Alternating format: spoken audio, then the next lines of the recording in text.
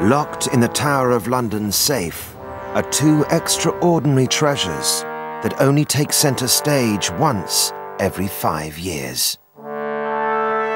Well, these are the golden keys to the Tower of London. They are real keys. They will actually open the doors of the Tower of London. They're not just some little gold icon. They actually function. These unique golden keys lie at the heart of a ceremony that has never been witnessed before by the public. A new leader is about to take over at the Tower. These are the keys that I will take up just before we have the installation ceremony, and I will hand them over to the Lord Chamberlain or his representative, and they will then be carried out by the Lord Chamberlain and handed over to the constable as the keeper of the Tower. And very difficult to see, but it actually does name on each of the keys. One is for the constable of the Tower, and the other one actually says resident governor of the Tower. So they each have their own gold key to the Tower of London. These are the personal gold keys of the Tower's top brass, the governor and the constable. The constable is the most senior person at the Tower. The job is almost as old as the Tower itself, stretching back over 900 years. The constable holds the Tower of London in the monarch's name. These keys represent the Tower and the power that the monarch has within our country. Historically, such an important role as the constable has always gone to one of the sovereign's most trusted men, including such greats as the Duke of Wellington. Right, here we go. Work hard, give us your best. Take! Hold still! No! Preparations are underway for a new man to take over the keys of the castle. The 158th Constable of Her Majesty's Royal Palace and Fortress, the Tower of London.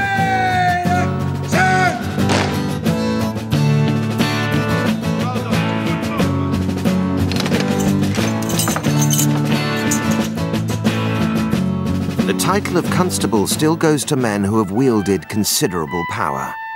The Tower's own gallery of constables shows that since 1784, the position has always been held by a very senior military officer.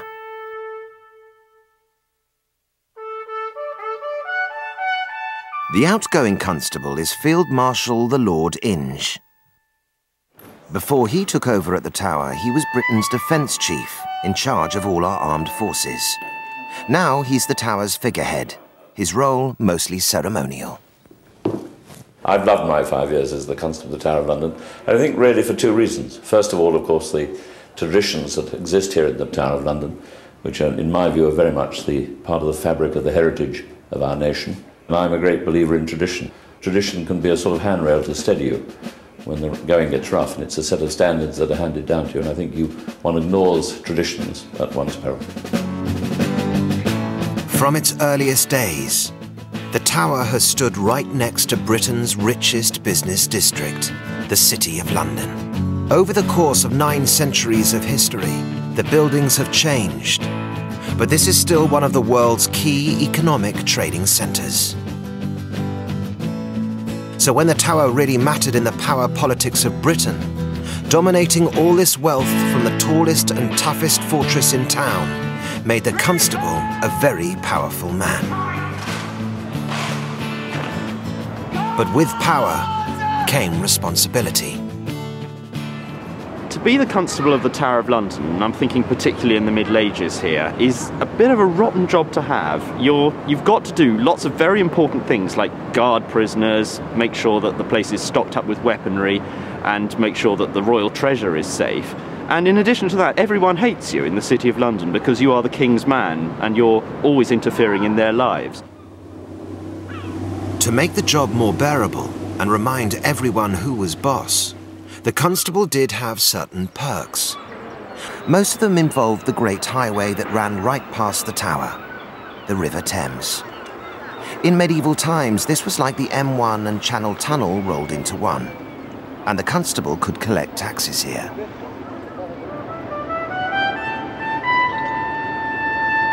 We know that in Richard II's time, the constable had these rights. From every boat carrying mussels to London, a quantity known as a maund is to be left on Tower Wharf. Every boat carrying wine from Bordeaux, 1 barrel before the mast and 1 barrel aft. A penny per foot of any animal pasturing in the Tower ditch, and 2pence from each pilgrim going to the shrine of St. James. 1 armful of rushes shall be left from every boatload. These ancient rights were called the constable's dues. Inevitably, how the constable collected his dues was a frequent flashpoint between the Tower and the city. During the reign of Edward II, a king renowned for his bad advisors, relations reached an all-time low. At the Guildhall Reference Library, curator Jeremy Ashby has been researching an extraordinary tale of 14th century skullduggery. What I'm looking at here is a very, very important manuscript called the Liber Customarum, the Book of Customs. This is the original copy, as far as we can see, the earliest copy at the least, of a quite extraordinary event in the year 1321, a trial which took place inside the Tower of London. King Edward II was disliked by just about everyone, and his constable at the Tower, John de Cromwell, did nothing to help. But now the constable was to be tried in his own fortress for wanton abuse of his power.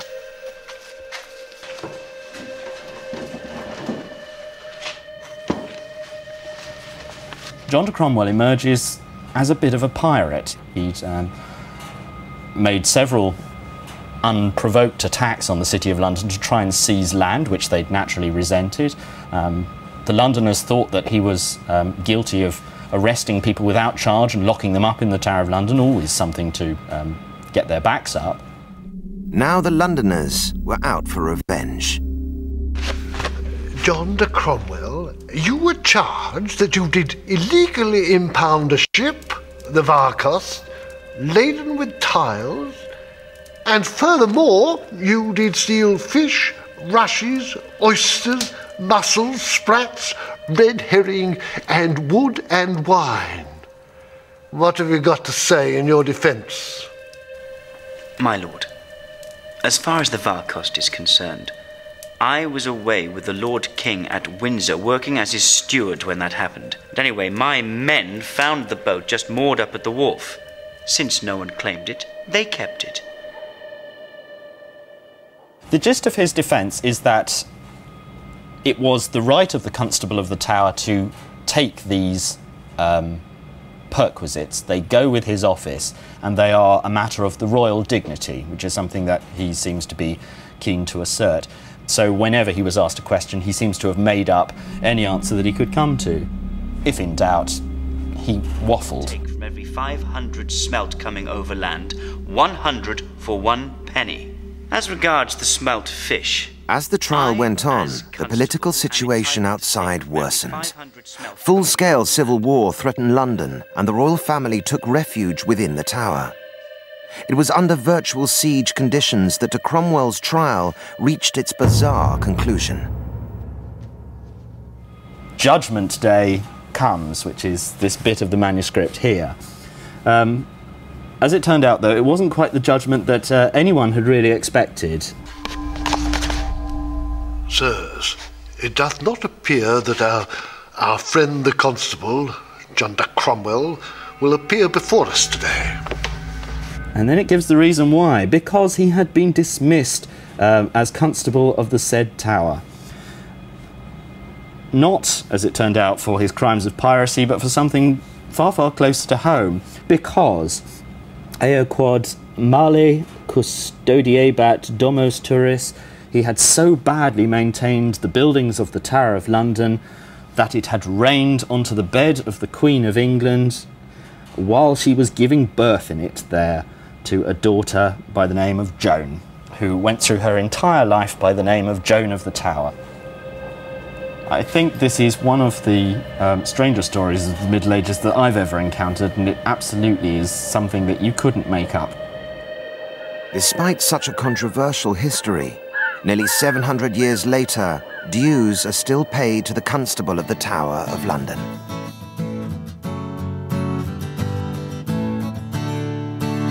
But like so many of the Tower's real ancient rights and powers, today all that's left is ritual.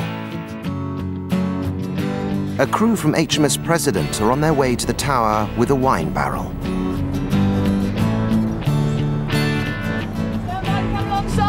It's another chance for the Tower to show off its historic past, even if it seems baffling to outsiders.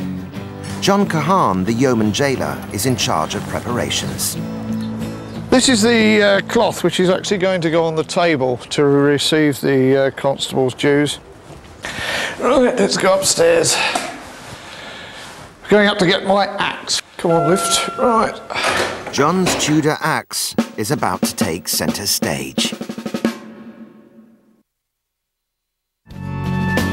Right. So I'll put a thin film of oil on. In his home at the Tower of London, yeoman jailer John Cahan is getting his badge of office ready for a unique Tower ritual. If it does rain on us today, at least it won't go rusty, because I can be able to get it straight back in, get it dried off. And the jailer's axe goes with him to all Tower ceremonies. Chief Yeoman Warder Tom Sharp also has his own ceremonial staff, inscribed with its history. This is the mace, which was presented to the Chief Yeoman Warder by the burghers of Tower Hamlets in the 1600s. It's the silver model of the White Tower. You can see here's the southeast corner with the chapel. This is where the chapel of St. John is. Then we have the three other turrets.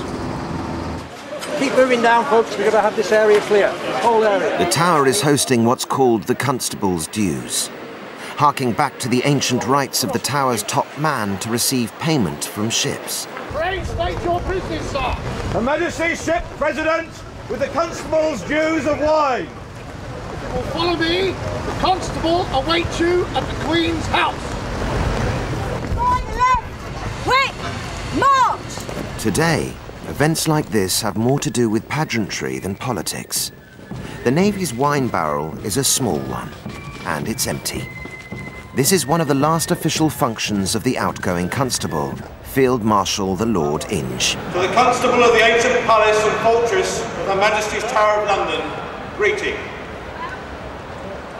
Whereas I am Captain of Her Majesty's Ship President, I render due fee of wine to you as Constable with good grace. Thank you, sir, for the handsome discharge of your dues, and I accept the wine with much pleasure. I suggest that we adjourn to the council chamber to refresh ourselves, and given the weather, as quickly as possible. Well, of course, it's changed dramatically over the years. If you look at the role of some of my very distinguished predecessors, I mean, they had a very highly charged political role and a very difficult role.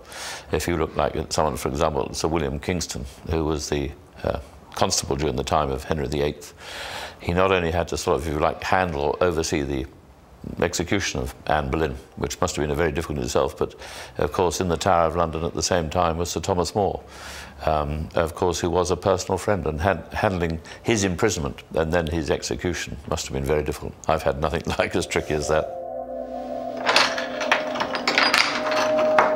Sir William Kingston was so tied up in Henry VIII's efforts to discredit Anne Boleyn that he even placed his own wife as a spy in her chambers.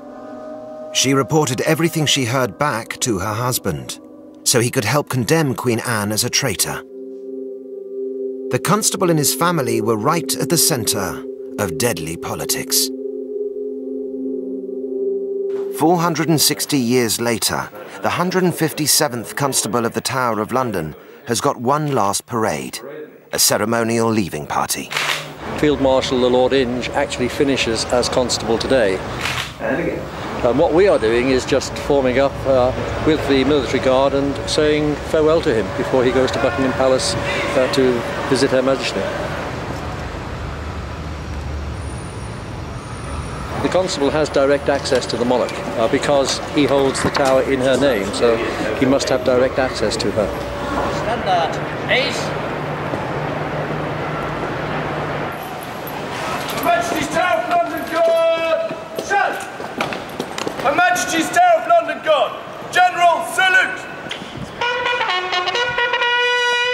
In a few weeks, the 158th Constable, General Sir Roger Wheeler, will be officially installed. Her Majesty's Tower of London Guard! Present! Lord Inge leaves the tower for the last time as constable, on his way to Buckingham Palace for a brief audience with the Queen. Today, such access to the monarch is a mere formality. But when the tower was vital to the control of the country, monarchs ignored the constable at their peril. 400 years ago, relations between the tower and the sovereign reached crisis point. These were the last years of the reign of Queen Elizabeth I.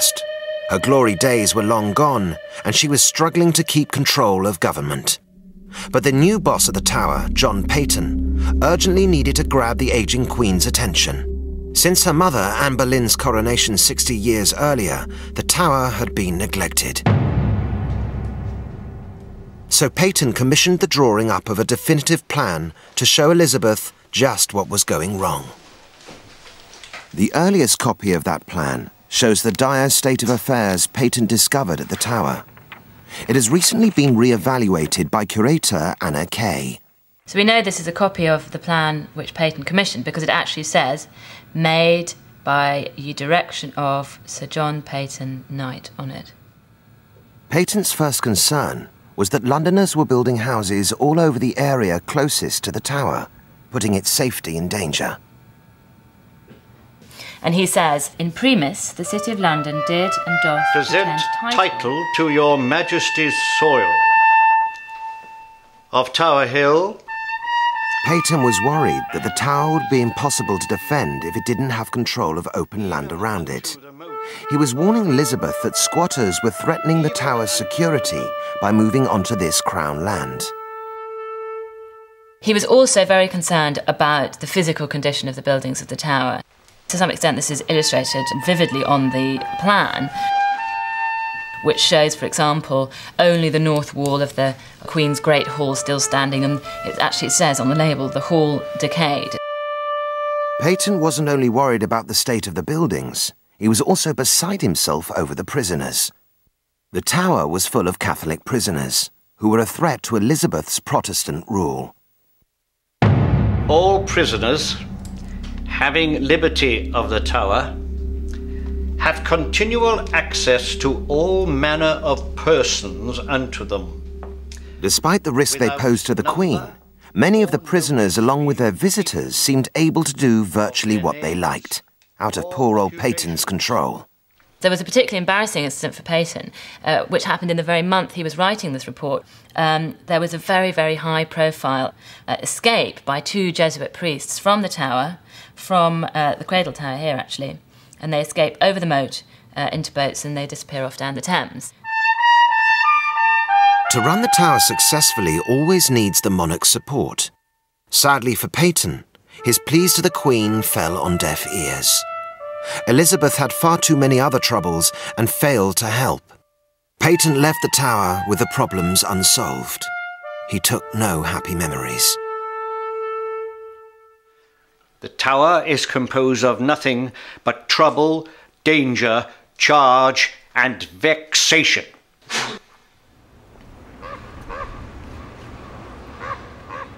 Tower legend suggests it isn't only the constable who's responsible for the safekeeping of the tower and the sovereign. The story goes that if the ravens leave, then the tower will fall and the monarchy will crumble soon after. But their loyalty is rarely tested. They've all had their wings clipped. The birds have their own personal yeoman warder, Raven Master Derek Coyle. There you go. That's the first of the brothers. Odin's brother's Thor. He's waiting for Thor now, look. You get to know their characters very well. It's just the little traits that they've got. They know exactly what's happening around about them. And they've got that sort of, well, I call it a cheeky look. You know, they can be pretty impudent. They're very intelligent. I mean, they need stimulated. Perhaps the most intelligent of the tower birds is Thor. Good boy. He's learned to mimic Derek. Come on then, good boy. Come on then. Come on, Thor, good boy. Come on then. Come on. Right, we'll go and find Hardy. There he is, look. Hang on. Good boy, Hardy. Here you are, sunshine. Good boy. Good boy, Hardy. Here you are. There's a good boy.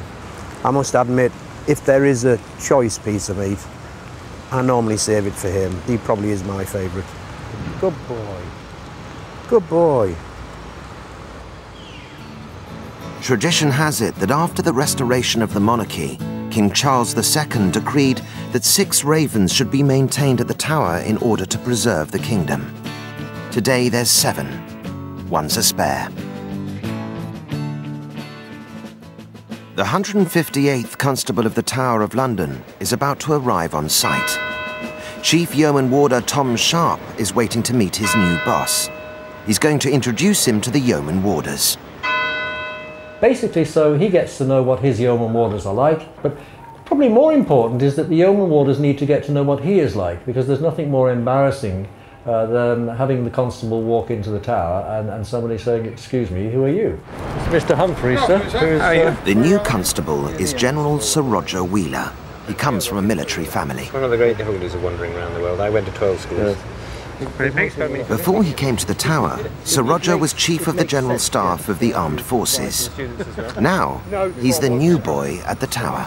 93. 93? No, I was at the Royal Military Academy, Sandhurst. Who were you? I have to tell you, I never went to Sandhurst. Really? Too good for that. I was a leftover from a pre-war system immediately after National Service. I went up to Oxford University to read an arts degree, and they suddenly thought, what do we do with this lot? And they sent me straight. I left Oxford on the 7th of August, and I was commanding a platoon in Borneo, rather surprised Ulster Rifleman, on the 14th. It'll be very different from the direct command of a large number of soldiers. But I have the Yeoman Warders as my command, although this is very much a ceremonial job. But the constable has a responsibility for what, after all, is a World Heritage Site. However, General Wheeler will not actually be in residence at the tower. For at least 500 years, the constable has had a right-hand man who has lived on site. Here at the Queen's House, Tower Green, the Tower of London. This is still the home address of the man in charge of the day-to-day running of the tower, the resident governor, Major General Geoffrey Field. We're in the Queen's House, which is the official residence of the governor of the tower. It used to be called the Lieutenant's Lodgings until about 1880, when the name changed with Queen Victoria's permission. And the name changes back and forward, so if there's a king on the throne, it becomes the King's House. Queen on the throne, it's the Queen's House. It was built in 1540 on the site of an earlier medieval house. If you look from the outside of the house, you can see a typical Tudor frame building. Every governor lives in this house with his family, which is a great privilege, really. It's a fantastic house. As you can see, it's got a most amazing view of the Thames and Tower Bridge and HMS Belfast on that side, and then, of course, if you look on the other side, you've got the White Tower and the whole of the Tower of London. Inside the governor's home hangs a portrait of a legendary predecessor, Sir James Robinson. He was also the Lord Mayor of London in 1662, and it was Robinson who was nicknamed Jack Robinson. You've heard the expression, before you can say Jack Robinson, and I think that stems from the fact that he was, as Lord Mayor, in charge of the judiciary of the city, and as the constable, he was in charge of the state prison So before you could say Jack Robinson, you'd be out of court and into the Tower of London as quick as a flash. Whilst the constable is the Tower's figurehead, the governor is in charge of practical matters.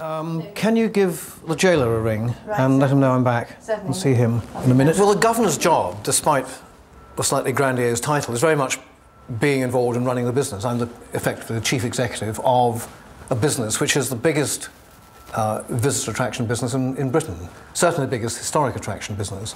We turn over about £30 million a year, so it's a serious business, and that is what 95% of my time is taken up doing. 5% is taken up doing the twirly bits around the edge. Yeah. Good morning, sir. Hello, Mr. Garner. Yeah, sure.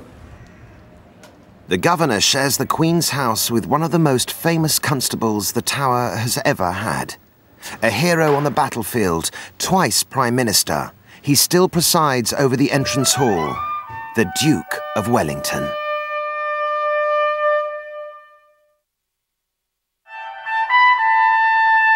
In 1826, a national hero became Constable of the Tower of London, the Duke of Wellington, the Iron Duke, who had defeated Napoleon at the Battle of Waterloo. Wellington was still a highly influential figure when he came to the Tower 11 years later. This week, 21st century visitors can experience the time when Wellington reigned as constable here. I'm playing Martha Dean, who's the wife of a yeoman warder, and I would run a tea shop in the White Tower. Come inside the White Tower tea rooms for a nice cup of Rosie Lee. One of the modern-day yeoman warders is becoming a predecessor from Wellington's time. To get into his role, Alan Fiddes needs to don a set of 19th century whiskers. I suppose it's like babies and dogs, isn't it? They're all right as long as you can hand them back at the end of the day. That's right. There you go. Okay, thank you. I actually love the whole concept of the Victorian Tower of London. There were so many changes took place there over the 100 years. It was amazing. They had the Mint move out in 1810, the menageries closed down and moved out in 1835, the Duke of Wellington becoming constable in 1826 and remaining so for 26 years. So much went on, it was unbelievable. One of Wellington's early changes was to reform the yeoman warders. He started a system that still exists today. When Wellington arrived, warders could sell their jobs to whoever they liked when they retired. The Iron Duke changed all that. He decreed that warders should be chosen from deserving, gallant, meritorious sergeants discharged from the army. The Tower became full of warders with military records. And you've got all these young warders with masses of medals from all these various campaigns. The medals I've got on here at the moment are actually genuine medals. Peninsular War, 4 bars, 4 different battles. The Battle of Waterloo and the Long Service and Good Conduct Medal. Genuine medals, £3,000. Borrowed, it must be said, not mine. When Wellington took over at the Tower, he discovered a place that had hardly changed from medieval times. It was typified by this Victorian model made in 1841. In the course of making this model, what the Royal Engineers managed to do was capture the Tower of London in a form which the Tower had always represented for hundreds of years prior to this, a densely packed fortress full of properties occupied by people of all different walks of life, full of sort of people doing all sorts of trades, from cigar making, brick making, you name it, they were here. But Wellington wanted the Tower to be a well-organised military base and began a mass clear-out. Within a short space of time, all the inns and the shops were being closed down and the people were being moved out, and this sort of sanitisation of the Tower of London was underway. And when you look at the Tower of London now and you look in the outer wards and you see these clear, uncluttered views, these vistas that never existed in a former time, you realise just how far removed this sort of world was from the one that we occupy and the one that was about to be sprung on the Tower. As Constable, Wellington presided over the Tower being turned into an efficient military installation, clearing away the higgledy-piggledy old buildings, putting up brand new Victorian Gothic-style barracks, removing the menagerie and draining the moat outside the walls, which no longer had much defensive value and had become a stinking health hazard.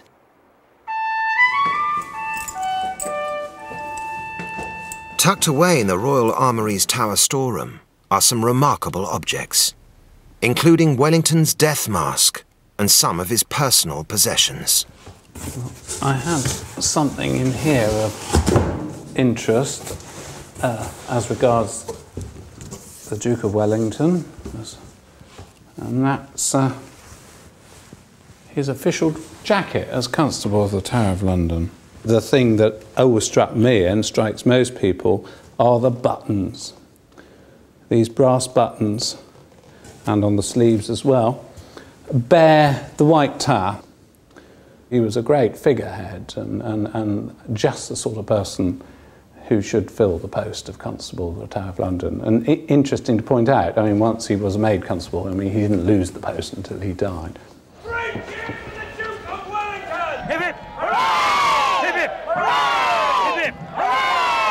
He involved himself in all aspects of the Tower life. So if you needed something doing at the Tower of London, you really did need the Constable's approval. But Wellington couldn't control everything. More visitors were coming to the Tower. I'm going to be a tourist. Oh, we'd all like to see the place of execution. Maybe we could have an execution, that would be fun. Wellington hated tourists. They didn't fit in with his plans for military precision. But public opinion was putting the Tower under financial and political pressure to let in more visitors.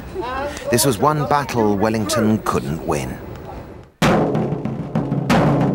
When they reformed the entry fees in 1838 so people could come in at a lower price with proper tickets and guidebooks and so forth, that was actually done without his approval, and as far as I know, the Constable read about it in the daily papers, and I'm sure he took exception to it. His view was that basically the public in the Tower of London was not something he wanted to encourage. He thought they got in the way of things. Wellington also feared that the rabble of London could storm the armouries and run riot. But he failed to stem the tide, and formal arrangements for visitors were brought in. It was a huge success. In just 3 years, the number of tourists increased from 10,500 to 80,000 per year. The Tower was well on its way to becoming the historic attraction it is today. But modern tourists will not be able to witness one of the Tower's grandest ceremonial events firsthand. Numbers are limited at the forthcoming installation of the next Constable of the Tower. It's only open to specially invited guests. Planning is well underway. You can imagine that the culmination of 5 months' work with just 6 days to go, it's all building up. We're bringing together all the threads, bringing all the soldiers together, the bands, the stands are going up. We've got about 750 guests descending on the Tower. Right, gents, call in, please.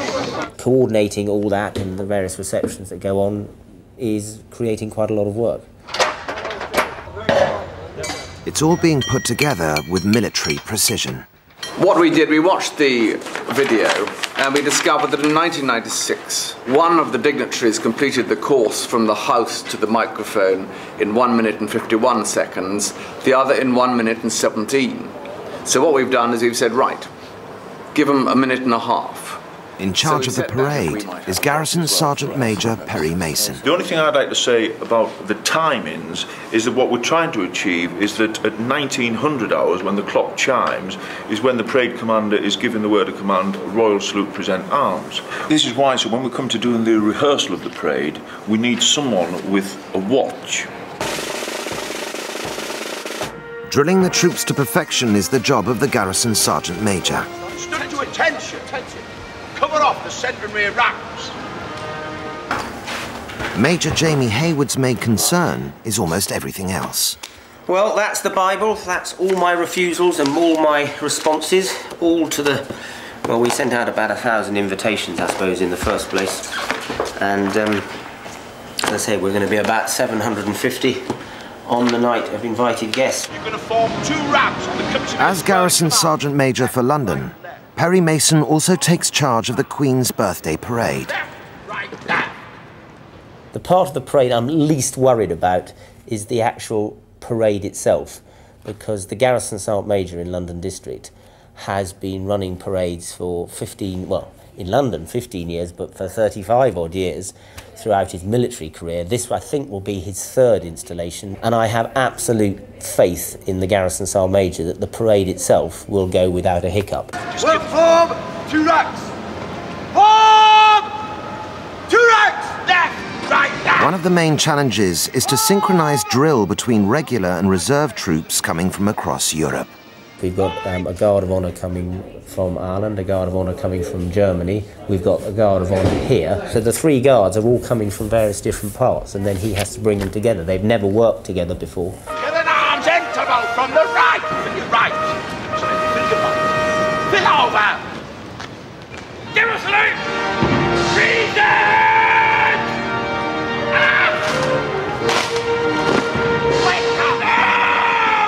Hours more practice are needed to reach the standard of drill required by the Garrison Sergeant Major. The aim of drill is to provide a soldier who's smart, obedient and alert, and to form the basis for all teamwork. And I'm a great believer, if you get it right on the barrack square, you'll get it right at war and in all conflict. But is there any point in a ceremonial event like the Constable's installation? It would be only too easy to say, well, it's all a bit of a performance. It's costing money, you're building stands, you're bringing units back from Germany. Yeah, I can see that. But on the other hand, it's very easy to say, well, we'll not do it. And then if you don't do it this time round, that's it, it's gone forever. The man who will be at the centre of events is General Wheeler. I am looking forward to it. It's a very special parade. I suppose it would be fair to say that it's unique.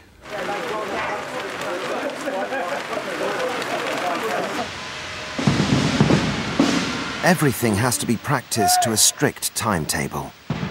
So the top brass rehearsal must carry on regardless.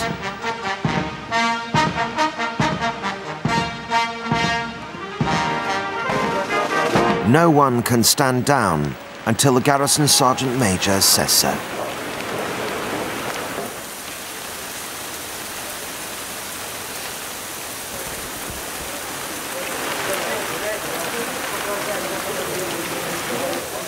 Always better to have it wet on a rehearsal. You must stop me at 18:55, 30 seconds. Right, I'll give you a 10-second warning before 18:55 and a half. It'll be all right on the night. Padre's here. He never fails. We've got good communication with him upstairs. In just 2 days' time, after months of preparation, the tower will be holding a ceremony that has never been seen outside these walls before.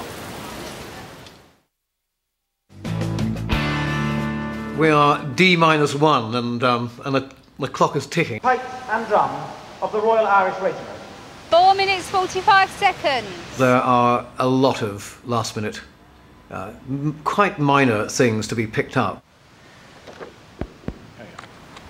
Elizabeth II, by the grace of God of the United Kingdom of Great Britain. Endless telephone calls about so-and-so's personal protection officer needs to come and look at the ground. You think, well, why didn't they do that 3 weeks ago? And, you know, so minor irritations like that.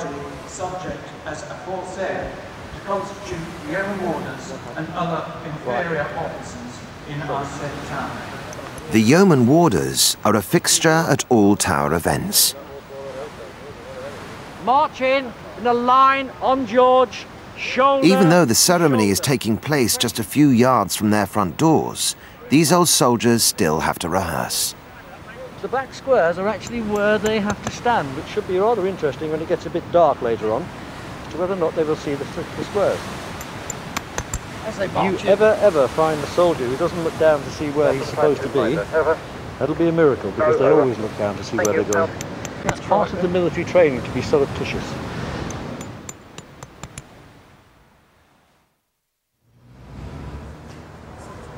I'm sorry, ma'am, the wharf is closed now. Apart from Christmas Day, the Tower of London only closes once every 5 years. Today's that day. It's the new Constable's installation parade. The task of clearing Tower Wharf is the responsibility of new yeoman warder Simon Dodd. Ladies, good afternoon. Could you please be aware that the tower is now closing? Good afternoon, ladies. Please be aware that the tower is now closing. Everybody has been cleared out of the whole of the inner ward of the tower, and then this is the final sweep with everybody coming out this way, out through the west gate, and then out through the wicker gate. And then that's it, the tower is then closed and secure, and back to being ours again. Our small village community.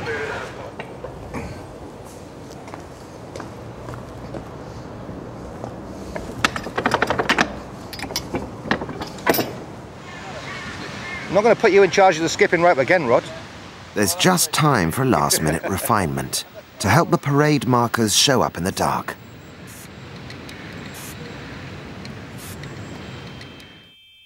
The parade is now only 2 hours away. Everyone is getting ready for this private ceremony, the installation of the 158th Constable of the Tower since the time of William the Conqueror.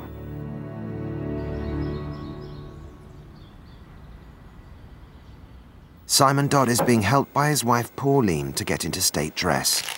Is that tight enough? It's going to be his first ceremonial occasion as a yeoman warder. I do feel very proud to be in this. It's good.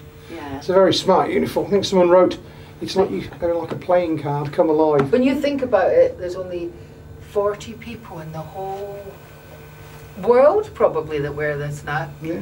That are full-time yeoman warders, isn't there? There's 40. That's it. That's amazing. Further down Mint Street, Garrison Sergeant Major Perry Mason is getting ready too. I'm looking forward to the parade, of course. I mean, the old adrenaline's flowing. I'm sure that everyone on parade will be looking forward to being on parade.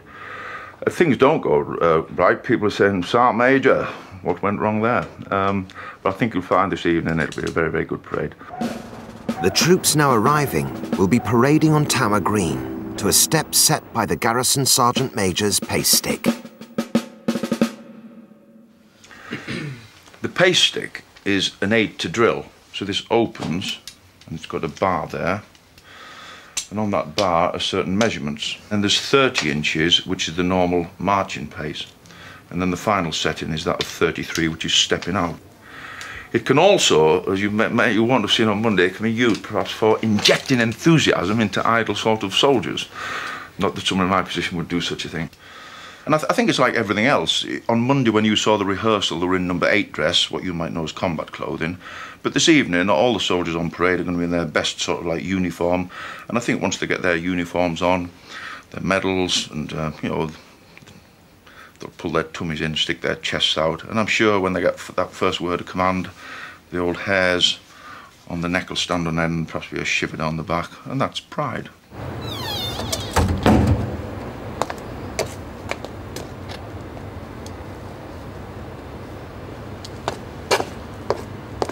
I don't want to give away too many secrets, but it was timed. Obviously, when we did it on Monday evening, those times have been recorded. And hopefully they'll achieve those same timings this evening. But I'm giving a little bit of mystique now, aren't I, telling you things like that? Shouldn't be doing that. Right, come on, knocker. Time to go and play.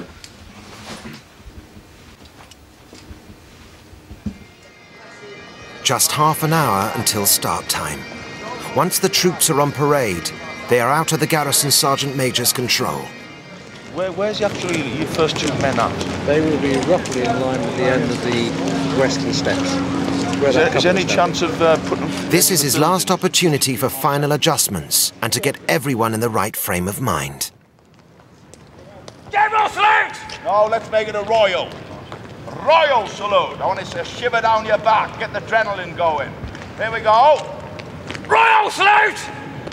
Present! Up! Perfectly still. You've got to cut about the right and left guards. Straight! Slope! Up! Still. Stand! Hey! Stand! Easy!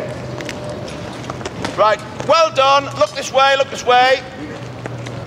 Right, enough from me. Work hard, give it your best, and let's have a good installation this evening. What time is it now, Sam Smith? 23 minutes past, sir. What? 23 minutes past, sir. What time should the band go? 23 minutes past, sir.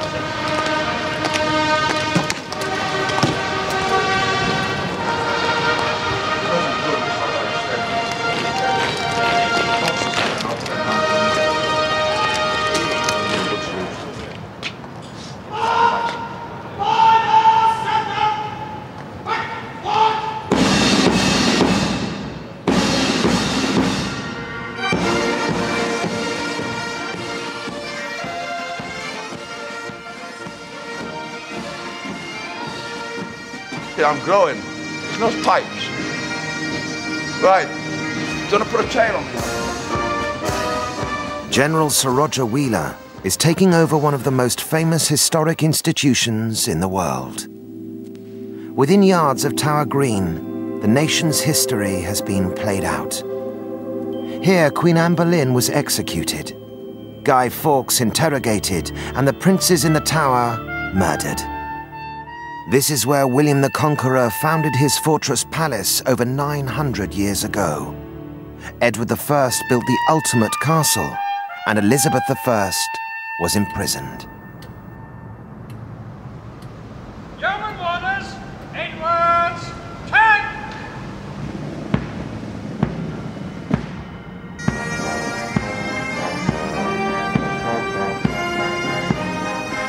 The Tower has played a part in virtually every moment in Britain's history. Once, this was a national powerhouse. Today, its role is symbolic. The latest chapter in the Tower's history is about to start.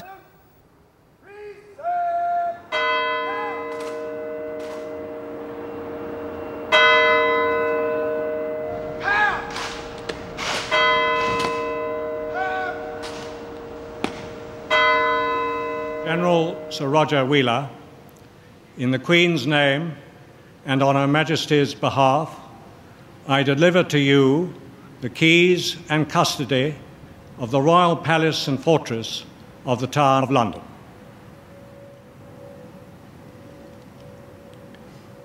Lord Chamberlain, I accept these keys and the custody of this fortress. In the Queen's name, you have confided to me. I shall maintain Her Majesty's Tower, its rights and privileges against all comers,